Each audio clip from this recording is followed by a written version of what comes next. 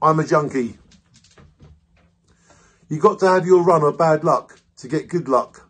Feelings all build together. Peace and love has to be real to keep me alive forever. Maybe she's right. I might be a junkie. I try so hard to be happy, but thinking has many angles.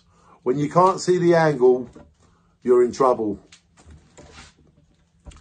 I'm a junkie, but I'm funky. I'm a funky junkie who shines like hell's fire. Makes me happy, fire blast up in my face. Hell is alive and well and living in my head. I need water before I go to bed. A Jack Daniels is what I need. Then a smoke, then another one. Then I'm awake for 2 hours and then I'm smoking a cigarette again. This junkie lifestyle is so great that I love it. I won't die, a junkie never retires. I'm a double junkie in life. What do I care what people think of me? A junkie lets everything be. Same shit every day. Make some hate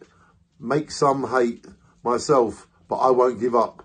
I'm a junkie to some. I work, I pay tax. I'm real. What else can I be?